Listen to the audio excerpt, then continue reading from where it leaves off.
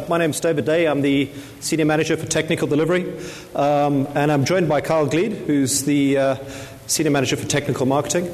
And we're going to run through deployment considerations for ESX, just while a few people are coming in the room. I look after the VCI program for VMware, the Certified Instructor Program. We've got a session running 2 floors down, and we just had a password reset, so they were asked to choose an 8-character password, so someone said, yeah, choose Snow White and 7 Dwarfs. That didn't go down well. I won't try that one again. Okay, so let's get going. I'll just take you through the housekeeping first of all. Of course, just as a disclaimer point of view, as you know, the product's just GA'd, so a few of our screenshots might look slightly different, but just take a few seconds to read through it.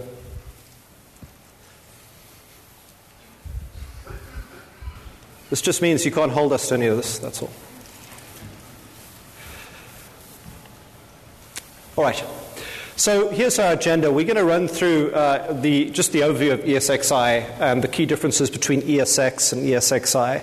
As most of you should be familiar with, the key difference, of course, the loss of the service console. We'll have a brief discussion about what the impact of that is and how do we do the things we used to do on an ESX platform on ESXi. So how do we interact with the system? And then we'll take you through Image Builder. And Image Builder is a way of packaging up an installable image. And we'll take you through how you can modify that image before deploying it out. And then on to some deployment options. Right? So how can we roll this thing out onto a number of servers? How do we tie in Update Manager? What do we do around kickstart files, for example? And then on to the auto-deploy, which is where the image builder and the deployment functionality comes together. And then finally, we'll have a look at just a few considerations post-install. So once I've got these systems deployed out, what additional things should I be looking at? For example, core dump partitions, scratch log partitions, lockdown mode, and what impact that's having on the system. Right, so Kyle and I are going to swap through as we go through the session, and hopefully you'll find it informative. So this is a slide you'll probably see at all the sessions you go through, really just how the migration process and the adoption of virtualization moves through, starting off with the infrastructure focus, hitting those base images, those systems which are typically running legacy hardware and so on, getting them up onto the virtualization platform. And then as the confidence grows, shifting into the software, getting those mission-critical software apps in a virtualized state, and then finally into IT as a service. Right, so you'll get used to this as you go through all the different sessions. Okay, so let's get going. ESX 5 is the first release to have the exclusive ESXi hypervisor. And the service console has been removed from this. Now, the removal of the service console means that we provide significant more resources to the ESX servers and to virtual machines, predominantly because we don't have this nice big squatter sitting on the system that's busy chomping up resource and making our deployment options and our partitioning structure complicated. But of course, there were certain things that we relied on the service console to do. So how do we do the things that we used to do? Right? How do we get these things to run in what is effectively a service console-less environment? And we'll look at the differences between the different interfaces that we can use. But the VCLI and PowerCLI are still available for command line-based tasks that we need to perform, and particularly around the auto-deploy function, we're going to make use of PowerCLI to get that system up and running. In-place upgrades are still available for ESX and ESX 4.0. So when we shift up into ESX 5, you'll see a little bit later on in the slides, I'll just give you a high-level overview of what that process looks like. But we can sit inside a virtual center and we can use Update Manager to pull new systems in. It's just what the structure and how those systems look when we pull them in, and what dependency we have on Virtual Center Server. So we can stage servers to be deployed with all the necessary information that we need, but we need to understand what we have and what we haven't got. So base ESXi installs don't necessarily have the different components that we're looking for. So looking at the architecture, in the VM kernel, we have the VMware Management Framework, right? So that's where the agentless system management, onto the SIM model for our hardware monitoring, and we've got the CLI components that allow us to get the configuration and the support, so making different command line level changes. Of course, we still have things like infrastructure agents, NTP, syslog, Active Directory agents, and so on. Those are sitting in the VM kernel directly. And the virtual machine support and resource management, either done directly on the server or through Virtual Center Server. So if we compare this as to the service console that we had originally on the classic ESX versus ESXi, so management agents are now vAPI based. Right, and the third-party agents we can install into an image before we deploy it out. And that allows you to do a couple of different things. You can create install images which are traditionally smaller than the base install image. So if you want a small footprint on the system, you can customize that image before deploying it out by removing key variables as you deploy it out. The SIM providers, agentless SIM-based, and, of course, VCLI and PowerShell, which allow us to make modifications to the configuration commands that we typically run. And then under the infrastructure server agents, we've got the local support console. So you do still have a console that you can interact with on the server.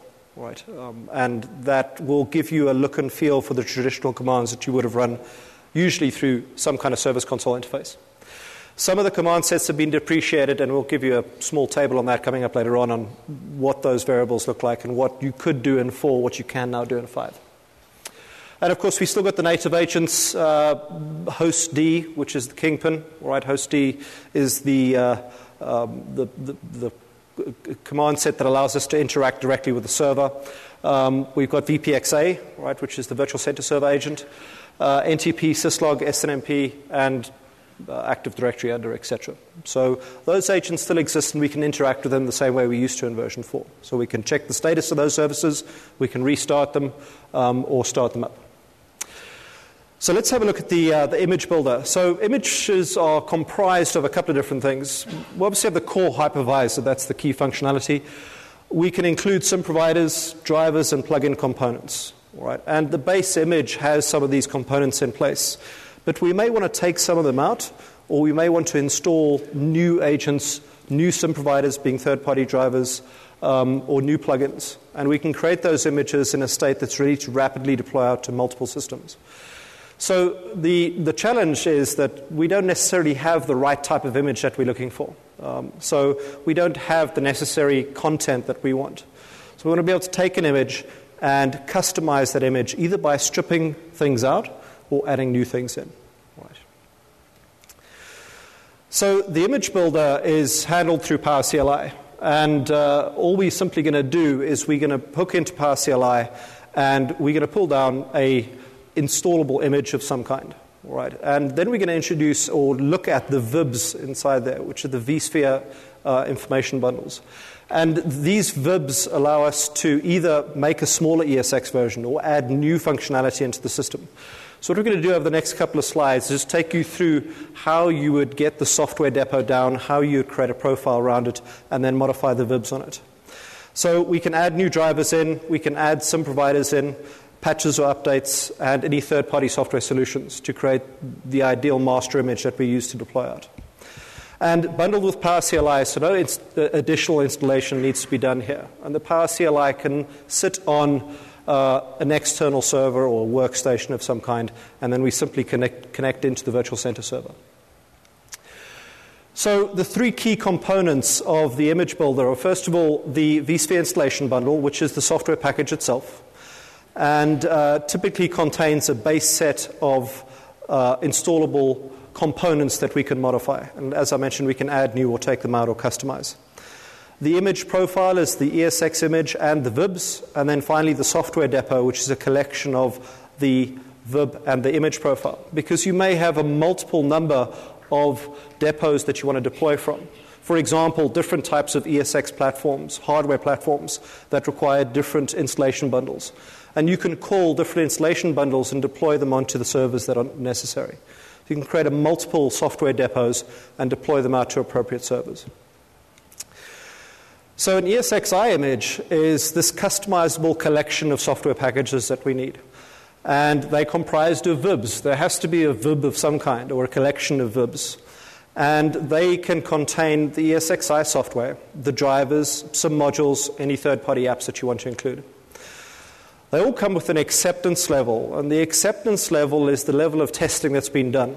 So a VMware certified acceptance level means VMware has certified and tested all the VIBs inside that software depot and verified them that they work across all the different platforms. VMware accepted means that VMware has done testing but not full-scope testing. So they verified it, but they haven't done full-scale testing on all different scenarios and environments.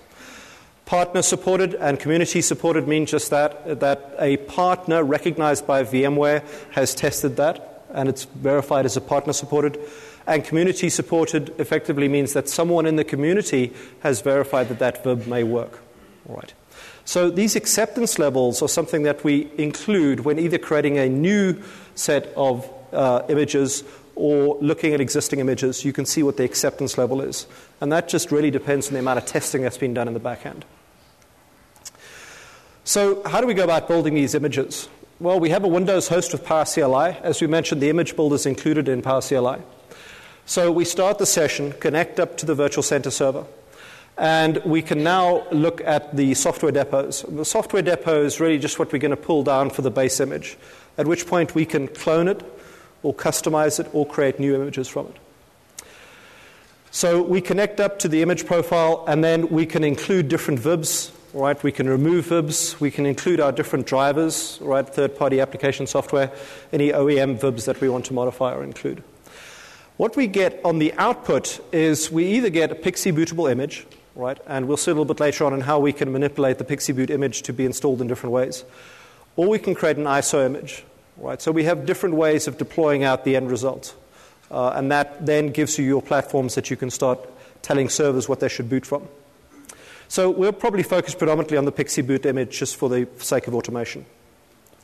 So this is a screenshot of connecting up to the virtual center server, and then we've added ESX software depot, and we specified the location of the depot. And the depot can be, you can pull down a base depot from the download section under ESXi. And they're typically zipped, right? So we now run the get ESX image profile, and that shows us what the different profiles are that are available.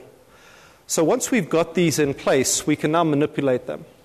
So the next step, once we've got these image profiles down, is we can run get ESX image profile, and we can either create a new one.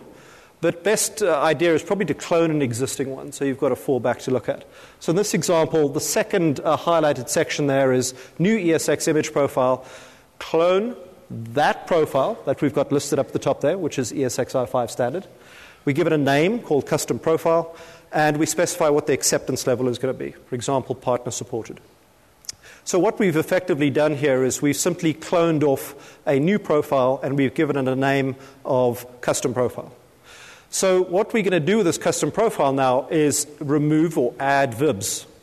So here's the VIBs. And in this example, we've gone ESX software package image profile.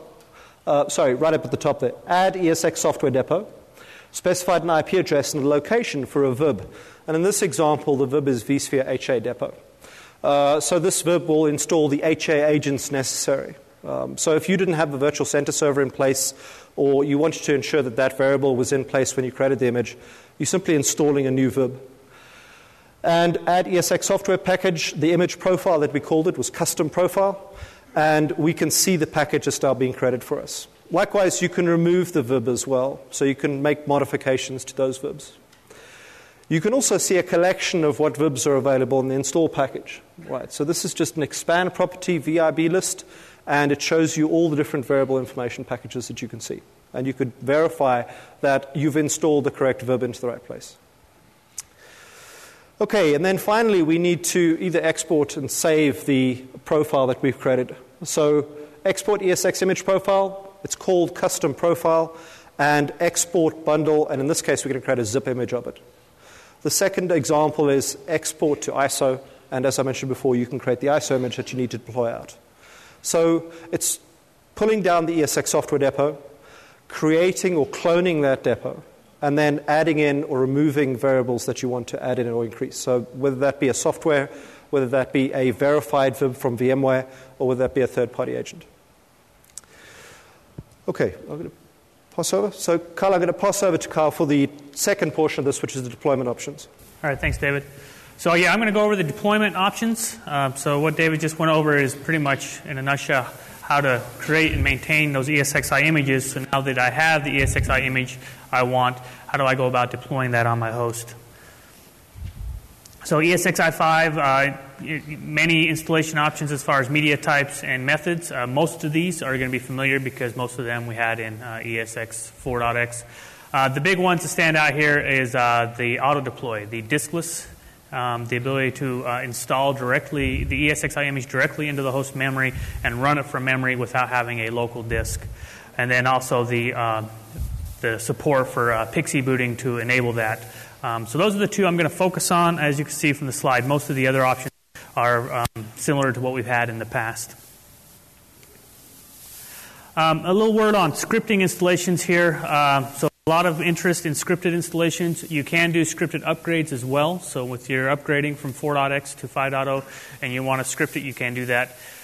It's the standard scripted method. You're going to go out and create your configuration script. The script that's going to basically have the information where you're going to tell the variables as far as how you want to do the installation. There's sections in there for calling your custom scripts, your pre-install script, post-install script, first boot script. And essentially the way that works is you simply just, when the host boots up and you get that bootloader screen and it starts to count down, if you do a Shift-O, and then basically open up the options, and in the bottom there you can see you do an mboot, and you basically pass in the name of the configuration script along with the bootloader, and it will basically start the boot process. It will use the information in your script to do the configuration. So this is kind of this slide's kind of a repeat of the previous. The graphic there just kind of shows how you can do the scripted installation for doing a PXE boot as well as doing a boot from a CD or a USB. The scripts, when you want to create the script, the ks.cfg, the default is included on the host in ETSI VMware Weasel ks.cfg. So you can basically you install your host, you can take that off as a template and edit that, and then create your own and then use that. So that's a good place to get the script. With one note on regarding a PXE boot. So PXE boot's becoming quite common. I've seen a lot of people doing it. PXE boot.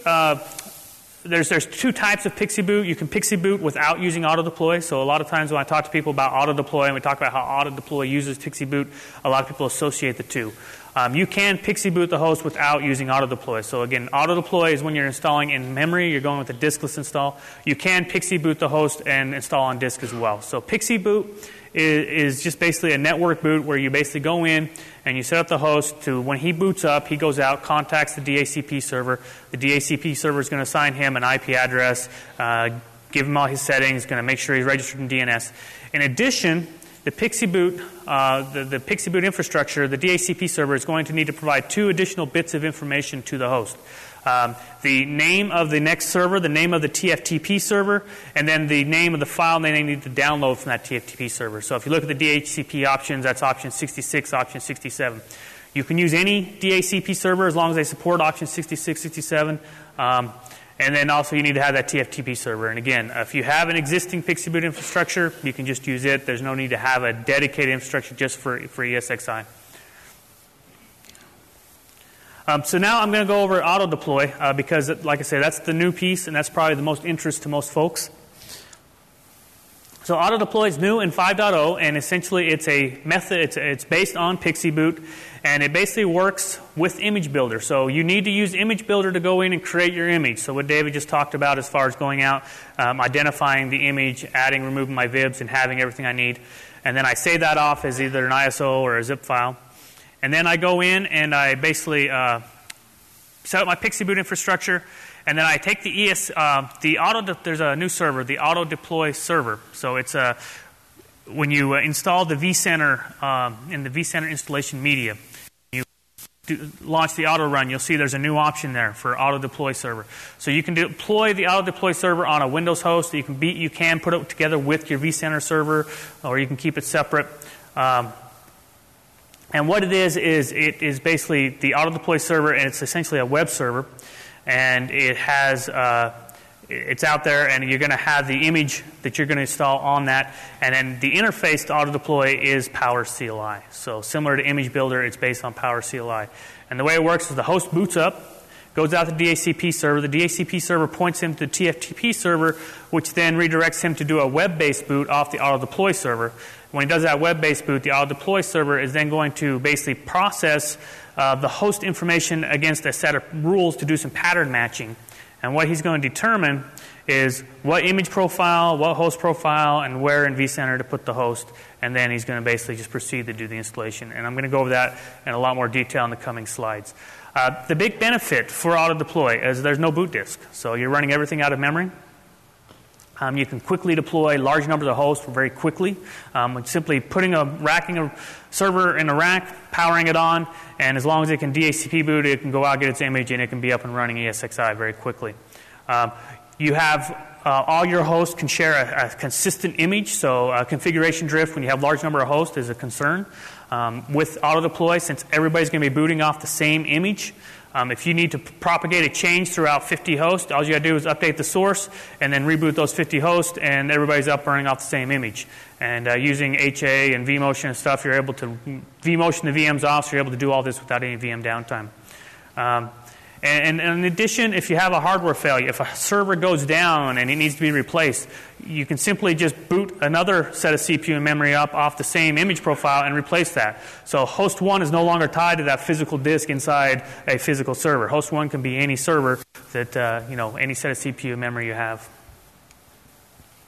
Okay, so let's just kind of compare a little bit about without auto-deploy and with auto-deploy. So without auto-deploy, the image is tied to that physical server, like I mentioned. With auto-deploy, it's decoupled. So you can basically just, any set of CPU and memory can take over the identity of any host.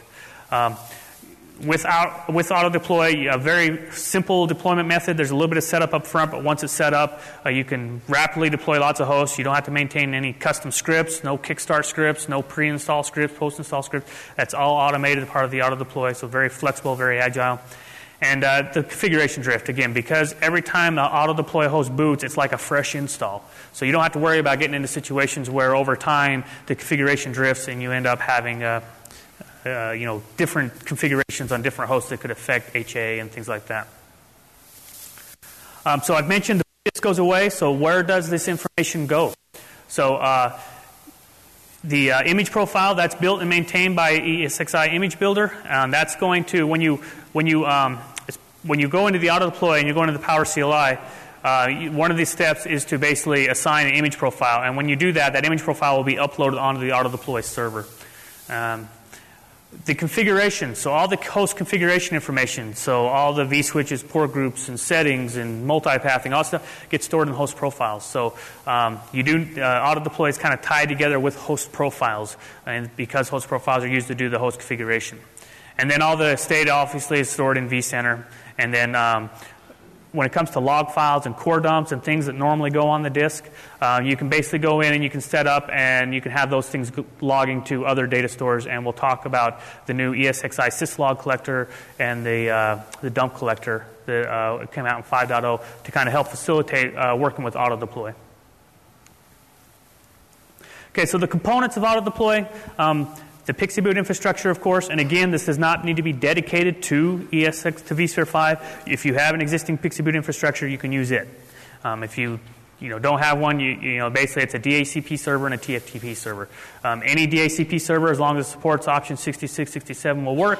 Any TFTP server will work. The auto-deploy server itself, and again, the auto-deploy server comes, the binaries to install that come on the vCenter installation CD zip file, so you can get that from there. If you're looking at the Virtual Center server appliance, the new web-based vCenter, just be aware that the auto-deploy server comes bundled with that automatically. So if you deploy that, there's no extra step to add because it's already there. The image builder, again, the image builder is required because you need to use image builder to create that image. And then the vCenter server because we need the host profiles, and that's where the information gets stored for the host. So let's go ahead and let's now talk about how all these things tie together. So on the screen here, what we have is on the left-hand side, we have the image builder components. We have our software depots and our VIBs and the things we use to create our install image. In the middle, we have the auto-deploy server. And remember, the auto-deploy server is essentially a web server where you're going to do a web-based boot, and it's basically going to copy that image from the auto-deploy server onto the ESXi host. And then on the right, we have vCenter there with the host profiles, and then we have the server, and then below we have our Pixie boot infrastructure. So I'm going to go through this twice because I want to point out a new installation, so the first time you power it on, and then subsequent reboots, and just a little bit of different behavior and how that works. So first thing you do is you power on the box. It goes out and does a DHCP, goes out to the DHCP server, gets his IP address, gets passed over to the TFTP server, who then passes him the name of a file that he needs to download and the name of the server he needs to go download that from. The name of that file and the server is basically the name of the file on the auto-deploy server. So then he does a web-based boot off of the auto-deploy server, and it's actually an HTTPS. It's a secure boot. And he basically goes out there, and when he goes out there and contacts the auto-deploy server, he's going to give the auto-deploy server a lot of information. He's going to tell him what IP address he's on, what MAC address he's on, what vendor tag he has, and there's a lot of information. You can use any of this information. You can use some of it.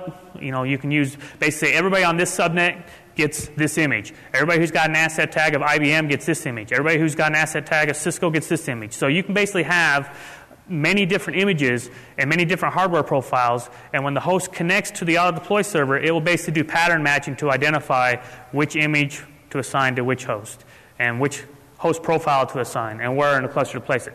And that's all done using the rules engine. So the host connects, the rules engine goes out and basically uses that pattern matching, and all those rules are created using the PowerCL interface. And he identifies which image profile, which host profile, and where in vCenter, be it a cluster or a folder, to put the host after he's configured. He then pushes the image, pushes all those VIBs out to the host, and they go directly into memory. The host boots up, connects to vCenter. vCenter then applies the host profile, which configures the host, and then the last step is he will put the host in the right cluster or the right folder. And now the host is out up and running, and it's ready to host VMs.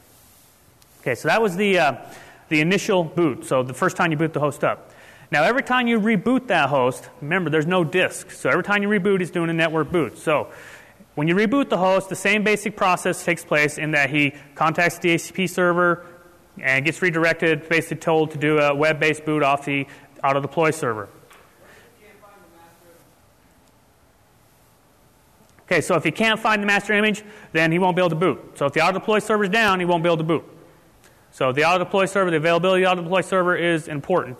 Another thing to keep in mind, though, is if he went down, any VMs that were on them should have been failed over by HA, or when he was put in maintenance mode, would have been evacuated. So just because the host goes down doesn't mean you should have VM downtime. If you've architected it, you've got HA in place, you've got the tools, so the host goes down. Yeah, it may be a little while before he comes back, depending if your auto-deploy server for some reason becomes unavailable. But that's a design consideration you do need to take into account.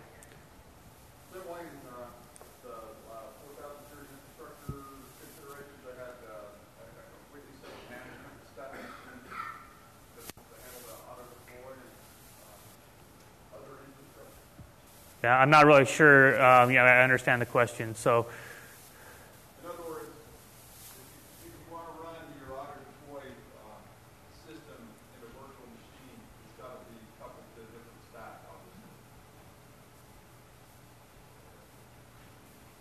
Okay, so if I understand what you're saying, right, you're basically saying that the auto-deploy server should be separate from the. Yeah. Okay. Well, let me get through this, and then questions. We'll get to the end. We'll have the questions. But yeah, there are some design considerations, and we could talk about those. Okay. So the point I want to make here, getting back to the slides, is on the subsequent reboot, when the host reboots, instead of having to go to the rules engine every time, the information about which host profile, which image profile, and where to place it has been saved on the auto-deploy server. He retains that information. So the next time the host boots, he just goes and he gets that information from where it's information that's saved or the cache, and then he'll then basically reapply the image and the host profile and boot it back up. So there's a little bit of when you do the reboots, it's not always hitting the rules engine. So just kind of a little bit of difference there between a regular initial boot and a follow-on reboot. Okay, so that's auto-deploy in a nutshell. Let The back's not working. I was thinking there was one other thing. Okay, so one of the things that the slides doesn't really show here is when we talked about Image Builder, we had examples of the actual commands that were used to create the image profile. There is Power CLI based, and they're all commands that you use to basically create the rules to assign host profiles and do all that. So.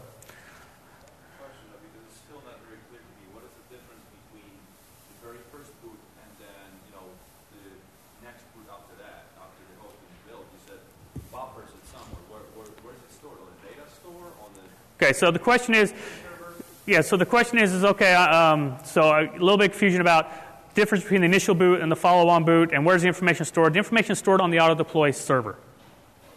Okay, so let's go ahead and let's get into the operational considerations, some of the things to think about after you install some of the post-migration tasks. I'll bring David back in, and we'll just go through these slides, and we'll be able to just kind of give you some kind of best practices, some recommendations on things to, when you deploy, some things to look for, some things that are new with 5.0. So we'll start out. David, you want to go ahead and go over the Update Manager? Yeah, so I'll just wait for my mic to get turned on.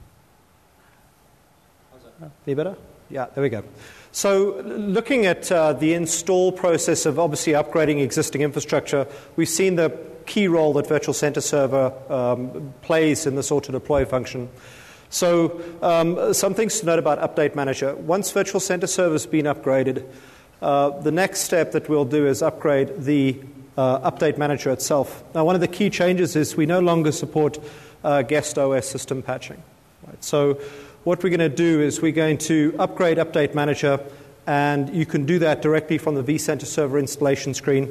And once that Update Manager is in place, you can then do your VMware tools and your hardware upgrades for the different virtual machines. And we can now remediate multiple servers simultaneously, and you can schedule the reboots of those servers, VMware tools installs, ESX to ESXi migration installs and updates. So we can choose to do those at low business times or at scheduled maintenance windows. You want to go on to the next one? Okay, so a little bit on the scratch partition. So with ESXi, there's a scratch partition, and that scratch partition is used to store logs as well as other information on the host. If you run VM support and you do a log bundle, it will use a scratch partition. So when you first install ESXi, the way it works is the first gig of the disk gets partitioned for the ESXi image, then it will create it'll take the next 4 gig of that boot disk and create a scratch partition, and that gets mounted up at /scratch. When you go into an environment where you're using auto-deploy and you don't have a disk, it's very important that you pay attention to where your scratch partition is, because if the installer is unable to find a data store, a persistent place to put the scratch partition, it will put it in VRAM and a RAM disk in memory. And you don't want the scratch partition in memory, so it's good to, as a kind of a post-installation consideration, something to check. Go out and make sure your scratch partition is on a persistent data store. Make sure it's where you want it. You can go in and you can set it through the host profile if you're using auto-deploy. But you do want to check, make sure your scratch partition is on a persistent data store and it's not in RAM disk. If it's in RAM disk, everything works. It's just you're taking 4 gig off your host that could be better used serving VMs and doing better things than just as a scratch pad or a storage area where I can put my logs. The other thing to keep in mind is if you're using the scratch partition and it's in memory, every time you reboot, you'll lose your logs. And so you can create a situation where you have a problem, you reboot the problem persists, you call support, they ask for logs, you sip them the logs, and the logs are empty. So the scratch partition, it's important that it be on persistent data store. Watch it, because there are scenarios where it can end up in a RAM disk, and it's kind of subtle. It doesn't come up and tell you, hey, I'm putting it in a RAM disk. It just does it, and you don't know it until you go in and check. Correct me if I'm wrong, but you can also create a single scratch partition for multiple servers, and I think the recommended size is 20 gig. Is that? Yeah. So if you're doing SAMboot, or if you have a lot of hosts and you want to have a centralized place, you can go ahead, have one LUN or one disk, and have many hosts sharing that for their scratch partition. So. Kind of following along those lines. When you install the vSphere 5.0, the vCenter 5.0 installation media, you'll notice there's some new options here. The bottom option there, actually, where's it at? Yeah, there, the auto-deploy server, so that's new. That's how you install the auto-deploy server that we talked about. In addition, you'll see you got the dump collector and the syslog collector. So your logs. So like I mentioned, logs go in the scratch partition, and it will try to put the logs on a persistent data store. Well, if I'm in a diskless environment and I'm booting off memory and I don't have any disk other than my shared storage, where do my logs go? I don't want my logs in memory. So what you need to do is set up a remote log host. You need to set up a server on the network that you can use do remote logging to, using syslog. And that's exactly what the VMware syslog collector is. It installs on Windows and it basically sets up that remote log host so you can have all your hosts logging to this host. So you just put it in, you install it, it sets up that syslog server, then you go into your host and you point your host to that log server and they will log to that log server. In this situation, it's very important that you have your time in sync, because if you're looking at logs on one server, and you make sure the time's in sync so that if you're comparing things, you're not looking at an event at 11:05 when really it was 10:50, stuff like that. The dump collector, similar to the log collector, when if a box PSODs or if it dumps a core dump, it will dump it to the scratch partition. If that's in memory, you reboot, you could lose it. So it's important with auto-deploy in a diskless environment to go ahead and point that to do a network-based dump, so it will dump to a dump host. And again, so the dump collector does that as well. This is not just applicable to auto-deploy. For a lot of people who run large environments, they choose to do this type of network logging and set up a network dump host, even though they have local disk, because it can kind of help with troubleshooting, consolidate everything in one place. So that's what the new options are. When you look at the 5.0 installation, this is all part of the installation media for vCenter. And so I just want to point out what those are for. Just before you move on, note the auto-deploy here. Once you choose the auto-deploy installation, you can do this from the virtual appliance as well. What that effectively allows you to do is get a download point for the GPX image that you're going to put into the TFTP server. So that's basically what that's doing, is saying, okay, there's a file, the GPX file that you dump into TFTP, so that you can give your DHCP server something to point to. So if you're trying to get auto-deploy running and you notice you haven't got the icon under the virtual center server, just go and hit this installation here, and that'll create that file that you need to put into TFTP. Right, so that's how it all links in. Yeah, question? Can you still use VMA? So the question is, can you still use VMA? Add target servers and link the logs from. Yes. So can you still use VMA as far as for like a syslog host and for, yes. So VMA works just like it has in the past. It's, it's still there. So VMA, I think everybody probably knows, but just to make sure. So the VCLI, the service console is gone with ESXi. We replaced it. We have command line tools, VCLI, PowerCLI, and you can install those. And VCLI is the one version of the command line tools. You can install it on Windows or on Linux, and you can also go out and get it as an appliance, and that's the VMA, the virtual machine appliance. And you basically just deploy it, and you can use it. The VMA comes with many things in addition to, you can use it as a syslog host, so that's still there. Okay, VI Logger, yes, is deprecated, but the FastPass and everything else is still there.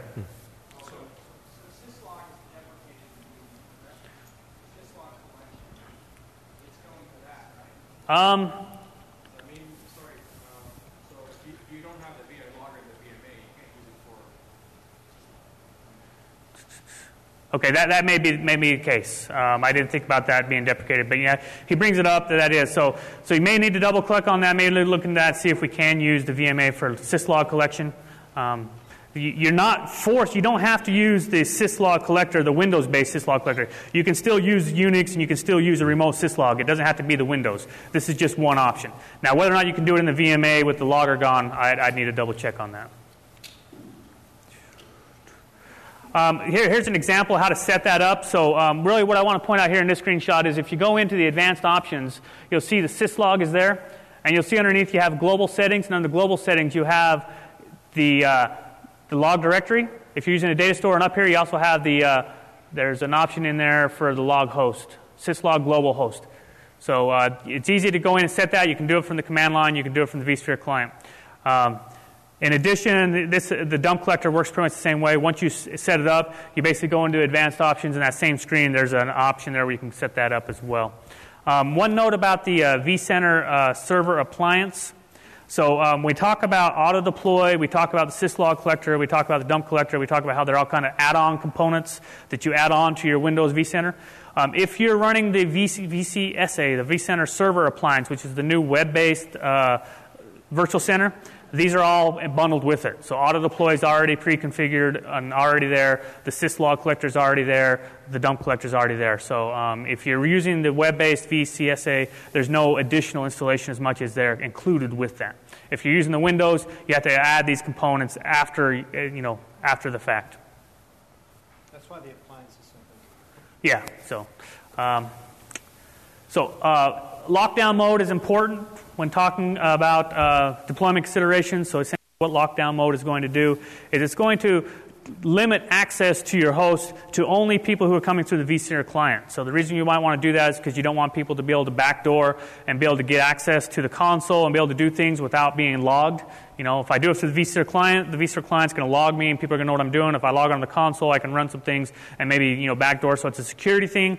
Also, a lot of us have servers that are in different parts of the country, and we don't have access to we don't have control over who has physical access to those servers, so we can go in, enable lockdown mode, and basically limit that access so that we can be sure that people are using the vSphere client, everything's getting logged, and we don't have any security issues with regards to people being able to access and do things on the host without being being monitored and audited.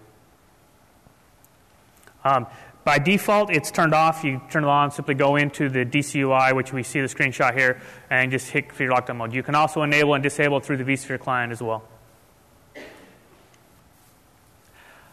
ESXi troubleshooting. So the tech support mode has now been renamed to ESXi Shell, so a little bit better name. And similar to in the past, it's disabled by default. You can enable it, and when you enable it, this basically allows you to get a shell on the local host for doing troubleshooting. Typically, we like to recommend that you not use the ESXi shell as part of a day-to-day operation. If you're going to be using something that frequently, you should be using the VCLI or PowerCLI or using the API. This is more for a troubleshooting scenario. You're down, you need to get on the host, you need to be able to do some checking, then go ahead and use the ESXi shell. In addition to the ESXi shell, you can access it remotely using SSH. You have to enable both options. They're independent. So you go in and enable the ESXi shell, and then you go in and enable SSH, and you can SSH to the box, and you can run commands. One thing about the ESXi shell that is new, that is significant, is the ESXCFG commands that most of you are probably familiar with in the service console, the old ESXCFG commands. Those commands have been deprecated in 5.0. They are now replaced with the new ESXCLI command set. The ESXCLI commands, they run both locally from the ESXi shell as well as remotely through the VCLI. So it's a first step towards providing a standard command line interface for both local and remote host administration. If you enable ESXi shell, if you enable SSH, vCenter by default will give you a warning, a pop-up that basically tell you, hey, you've got these things enabled, and you can disable that if you want, but it's really there to remind you that, hey, these aren't things that should be enabled all the time. Remember to turn it off when you're done. And again, the recommendation is to make sure you take some time, learn the CLI, the VCLI, PowerCLI, and as those are really what you need to be using to manage your host. Kind of following along that, here's an example of your command line options. I kind of got a little bit ahead of myself. So the ESXi shell, again, that's that rebranded tech support mode. You can access it from the console or via SSH, and it has that new ESXCLI command. People who have used ESXCLI in the 4.1 days, you're familiar with the command. It's the same type command. It has the command namespaces. It's kind of a self-discovery syntax, but do be aware that the namespaces have changed. The syntax is the same, but the names of the namespaces, some of the names of the commands have changed. So if you have a script that runs today on ESXi 4.1 and it's using ESXCLI commands, you'll probably need to modify those for 5.0 to adapt it. In addition to the ESXCLI command and the ESXi shell, you have the remote options, the VCLI. Again, VCLI, a lot of people associate VCLI as Linux. You can run VCLI on Windows as well. So it has a Linux and a Windows version. If you don't want to install the VCLI separately, you can get the VMA and install it as a package. In addition, you always have the PowerCLI option as well. ESX CLI, I talk about it. One thing to just bring up about the ESX CLI is in 5.0, it is not a full comprehensive CLI. You will continue to augment it with VICFG and other commands that you're familiar with. So I think the table coming up here, yes, this table kind of shows you a summary of the VCLI options in 5.0. So you'll notice up there ESXCFG is no longer supported in 5.0. That's deprecated. The commands are still there. You can still use them. They still work. It's just that, they're officially deprecated, meaning that going forward, they may drop off. So you need to start getting in the habit of breaking away from the ESXCFG and using the ESXCLI equivalent. You'll notice the ESXCLI works the same remote and local. And then you have the other commands that you're probably familiar with, the VICFG, the VMware command, VMKFS tools. Those are pretty much the same as in previous releases. So that's kind of your toolkit arsenal for managing your ESXi 5.0 host. Okay, so that's pretty much all we got. We'll open up to questions and answers. Yeah, go ahead. I got a question about your vCenter add-on. You mentioned best practices. Are any of those separable or dependent on you install inside the vCenter server itself? Not the client, but like the auto deploy, or those best practices to put them on separate server or VM or whatnot? Yeah, so the question is, when it comes to the add-on components, syslog collector, dump collector, auto deploy, should they be on the same server as vCenter? Should they be on separate servers as vCenter? Can you co-locate them? Pretty much the recommendation is keep them separate, simply because vCenter is doing a lot, and so by keeping them separate, you can kind of help disperse that workload. Running them in VMs is great. Auto deploy, we talked earlier about auto deploy and how if auto deploy goes down, you can't reboot a host. Put it in a VM, it helps make it highly available. In a small environment, in a test environment, co-locate them, that works great. As the environment grows, you may want to look at branching those off so that you don't overwork the one server. You go to the distributed model and get better performance. That's kind of the general idea. With Update Manager removing the SOS updates, it has some pretty stringent requirements in the large environment. Memory and disk usage, that greatly restricts them, or simply something to keep the vCenter. Yeah, so the question about Update Manager and removing support for the Windows-based patching. So there are going to be a lot fewer patches come down. So the size of the data, the patch repository, maybe you won't have as much information in there. All the patches will be focused specifically on ESXi, and those applicable. So I would say it probably is going to reduce the size of the data store you need because you're going to have a lot less patches. But other than that, as far as host and CPU, memory, the requirements are probably about the same.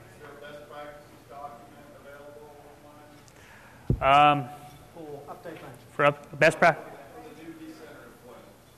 there's a lot of information online. There's some what's new guides. We're working on some recordings. There's an evaluator's guide. I don't know if anybody's familiar with the evaluator's guide. Go out, get the evaluator's guide. You can get it from the same site where you can download it, and it will walk you through how to install this stuff kind of as an evaluation. And in there we give a lot of good advice about, okay, here's some things to watch for, here's some things to avoid. The biggest thing with both auto deploy and image builder in 5.0 is they're Power CLI based. So if you're not familiar with Power CLI, there might be a little bit of a learning curve. There's no GUI right now. So if you go in and you use those auto deploy guides, we can kind of help provide you some information on how to get through that. Yeah.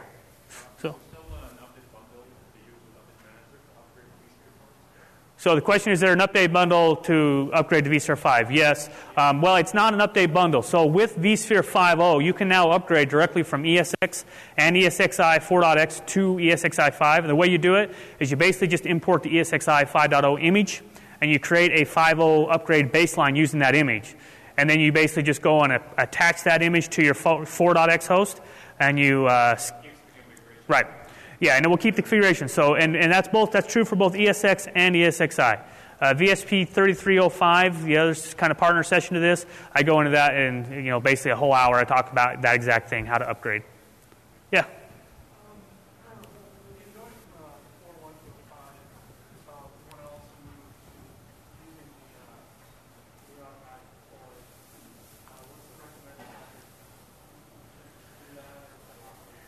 So as part of your upgrade from 4.1, you want to also start using auto deploy. And so what's the best way to do that? The best way to do that really is, remember, auto deploy is going to use the host profiles. So you're going to want to upgrade one host first, and you're going to want to just upgrade it as a normal host. Then once you get it upgraded, create the host profile as kind of your template. And then as the other hosts come in, use that host profile to create it. But other than that, it's pretty straightforward. You just got to make sure your Pixie boot environment's there, and you just basically, when you boot the host, he'll DHCP boot up off the auto deploy server, and everything will come up. But the trick that I find personally for me was, the host profile is kind of a chicken and egg thing. I need the host profile to configure it, but I can't configure it. I don't have the host profile. If you don't have the host profile, it will boot the host into maintenance mode. So auto deploy will boot it up, it will connect to vCenter, but it will be sitting there in maintenance mode. So that's another option. Get it in maintenance mode, but you will need to get the first host up. And if I have like a mixed environment where I have HP, Dell, Cisco, you'll need to have a separate host profile for each platform. And so you go in and create those, and once you get the host profiles worked out, then it's pretty straightforward. Yeah. As a deployment consideration, would you recommend doing like the auto deploy, syslog, the log gather as a VM, maybe bulk tolerance? Yeah, so the question is, would it be a good idea to put these add-on components, the auto-deploy server, the syslog server, these, in a VM and enable FT? For auto-deploy, no, simply because auto-deploy, you're going to need to have more than one CPU. For the syslog collector, the dump collector, yeah, that would be very good. You create those, use FT to protect them. Now, the reason why auto-deploy is going to need more than one CPU is, remember, we're doing a secure web boot. So if you have a 5-host booting up and you got the auto-deploy server sending out those images, he's using encryption, SSL, to send those out, and that's going to tax the CPU on the box. So you want to make sure your auto-deploy server, you take that into account, have some, couple CPUs and can handle that workload. So I think there's a couple of questions over here still. We'll go over here. Yeah? Two quick questions. One, can you confirm that the image builder is only available for Power CLI? Can you do it with CLI as well? No, it is only Power CLI, requires Power CLI only. There's no additional installation. All you do is just install Power CLI, and it's a snap-in that's included with it. And then I noticed that there's still no GUI configuration for syslog level. Is that true? For the syslog level? Verbosity? Was that on there? I think at advanced settings you can... In the advanced settings, you can go in and set all those syslog settings. Did that answer your question back here? Yeah, go ahead. Are NFS mounts supported for the syslogs? Yes.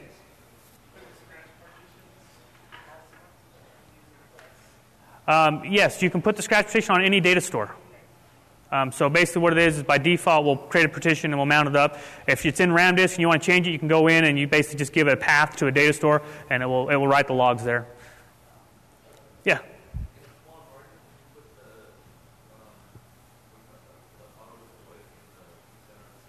Yes. Yes, you can do that. Technically, it works great. That's what I do in my labs. The only concern you're going to have is performance. If you have auto deploy and vCenter together, and you have a rack go down and you're powering up 30 boxes at the same time, you're going to basically have a pretty big hit on that guy. So in that environment, you may want to separate architecturally for that reason. But as far as any limitation, run them together, no limitations. Yeah. Yes. So as you scale out the auto deploy environment, reverse HTTP proxy, have multiple, and then you can set that up so that these guys will use this guy, these guys will use, so that way if you have like a total data center outage and you're booting up hundreds of hosts, you can kind of distribute that workload. Yeah. Back to his question, it still sounds like you have to, like splitting subnets, say these 20 hosts use this auto deploy, these 20 hosts use that, but is there a way to have some storage fault tolerance where we can have HA where 2 or 3 auto deployment servers, and if one goes down, and if the hosts that are using that reboot, they can pick another auto deploy server? So there's nothing within vSphere allow you to do that, but you could like set up some type of DNS round robin or something. So when the host boots in DHCP and he goes out to look at that server, he can be some type of load balancing. You can have some type of load balancer in front of like 3 auto deploy servers, and so you can do it at the infrastructure layer. But there's nothing within the auto deploy server that basically maintains a table of multiple servers. So you can kind of accomplish that, but there's no list of auto deploy servers and in vSphere where we're going to distribute them. So when managing in auto deploy servers, I have to define my host profiles for each one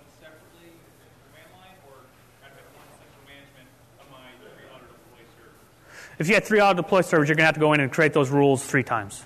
There's nothing right now, if you have 3 auto-deploy servers, where, they'll share the configuration. Now, if you're using the reverse proxy, if you're using them as kind of a proxy and stuff, then, you basically have to come up with a way to kind of keep those in sync. So if you make a change to one, you have to somehow propagate those changes to the other one. In theory, once it's set up, right? Then it's hands-off. So,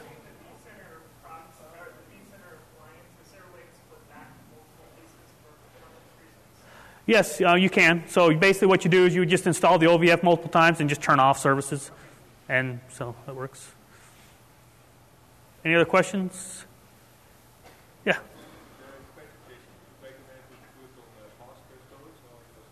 Yeah, scratch partition. The question is, scratch partition, should I put on fast storage? Scratch partition there is primarily logging. And it's not really that critical that it be high speed and fast. So I really wouldn't worry about dedicating a fast LUN for it as much as just, a LUN where you have space. Yeah? Rebooting a host, how much data gets sent across the wire? We're talking, whole gig. So the ESXi image itself is about 350 meg, and you're copying that over the wire, so 350 meg.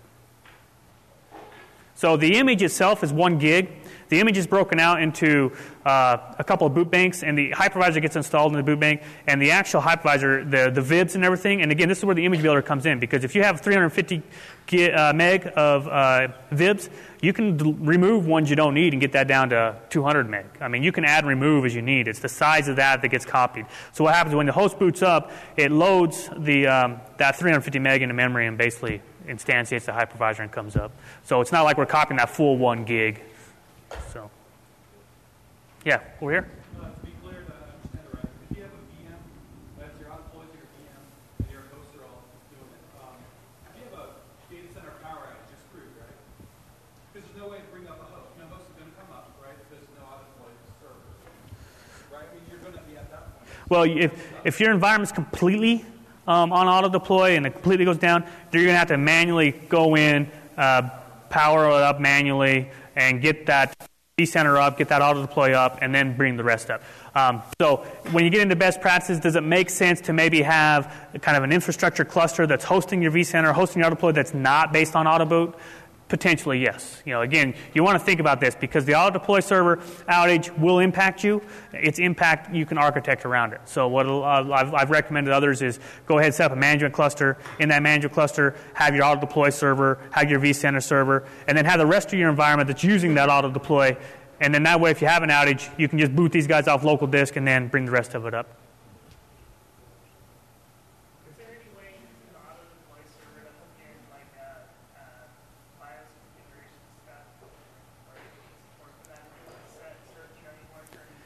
Right now, there's no ability to call like pre- and post-install scripts and stuff in the auto deploy.